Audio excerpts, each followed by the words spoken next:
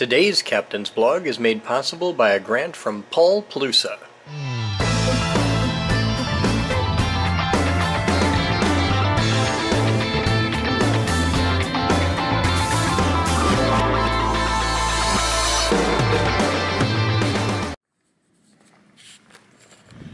Good morning, guys. Welcome to today's Captain's Blog. It's 9:47 on Sunday, January 1st, 2017, and this is where we're at. These are finally dry and done, and I get to peel them, and we get to completely finish out the blast shield, which is a nice way to spend a Sunday morning. So let's get these peeled.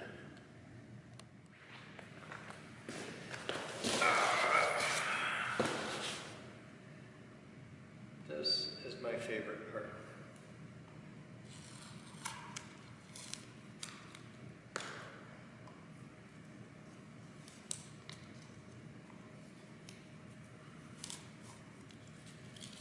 This tape is like 99% good for getting decent lines. Like it's perfectly acceptable for general lab use, but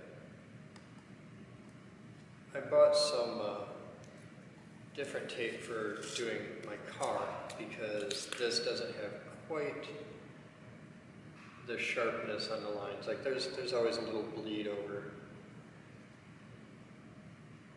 When I do my car, I want to try and avoid as much of that as possible. So that's what the finished corner bumpers will look like. Still not sure how I feel about it, but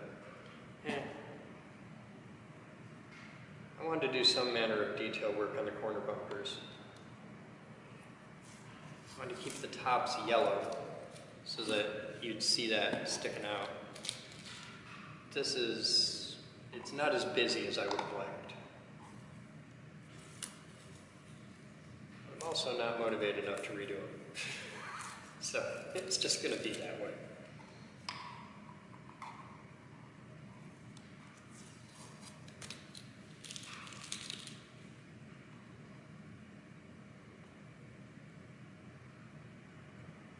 And if you look close on these, you can see that I didn't sand as well as I should have, and some of the tape or some of the paint is pulled off. But they're corner bumpers, so the tape's going to get knocked off of them anyway, and it doesn't really matter.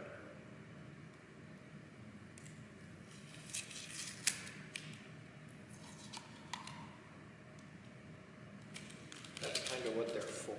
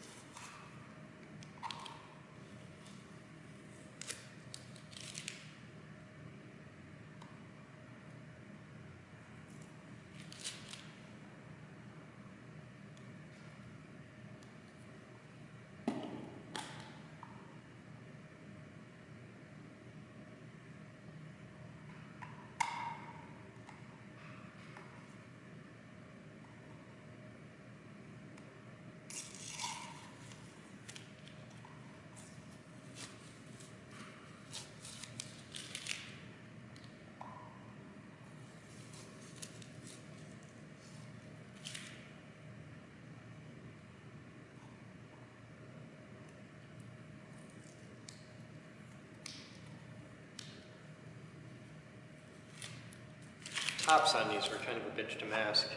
It's a compound curve. I forget my bolts. And this is held on with the T25 Torx, and now we get to install them.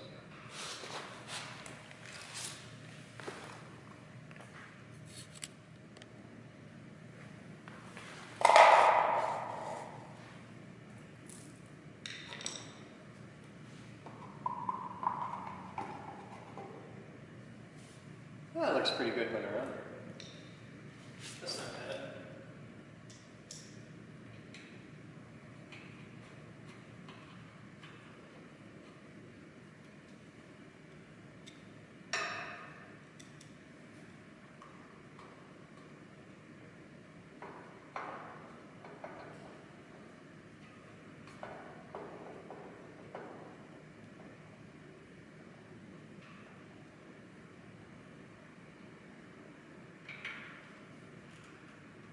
Cool.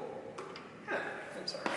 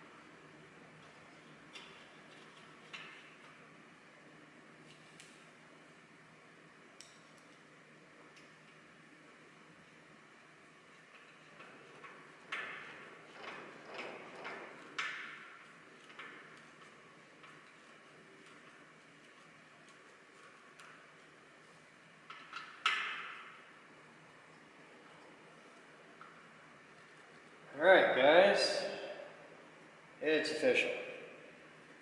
09:55, January 1st, 2017. This one is done. That is a finished project. Let's get a look at it. There you go. Portable blast shield for lab use. First finished one of the year. Cool. Today's Captain's Blog is made possible by a grant from Paul Plusa.